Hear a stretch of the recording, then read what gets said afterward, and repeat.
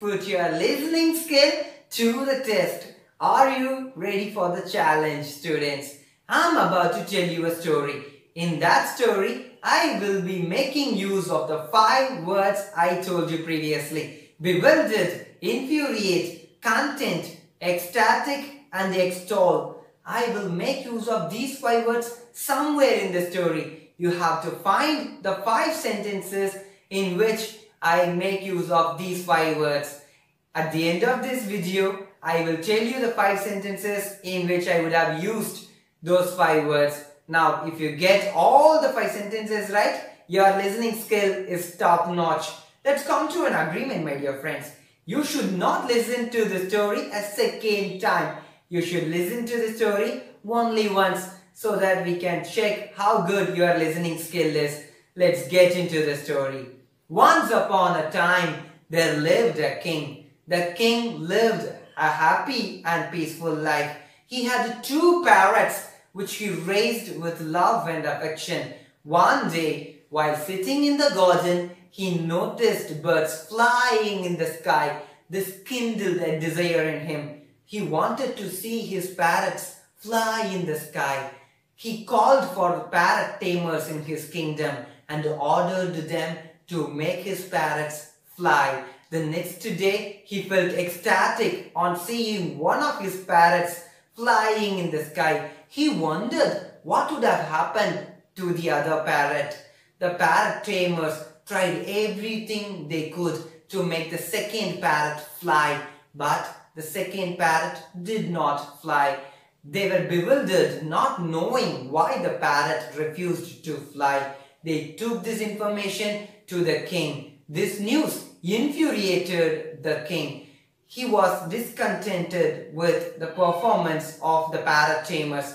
So he gave away an announcement. As per that announcement, whoever made that parrot fly would receive 1,000 gold coins. This announcement reached everywhere in his kingdom. A farmer who came from the neighboring kingdom listened to this announcement. He asked the king whether he could try making the parrot fly. Upon getting the green light from the king, he went to the garden. The next morning, to the king's surprise, he saw both his parrots flying in the sky.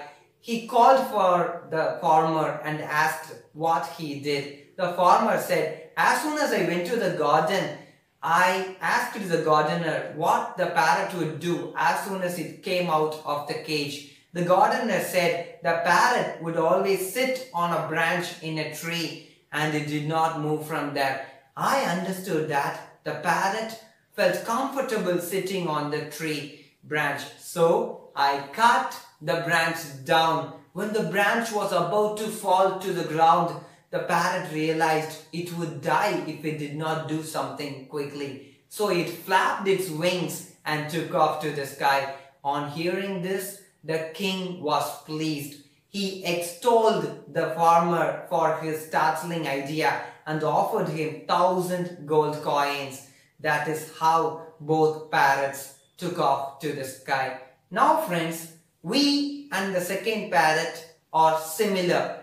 We are comfortable with our mother tongue so that we don't try speaking or learning another language, as the second parrot was comfortable sitting on the branch.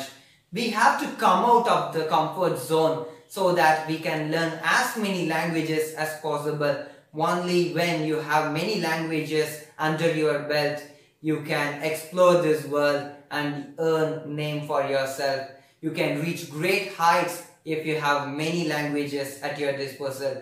So friends, let us learn many languages as possible and improve our language skills.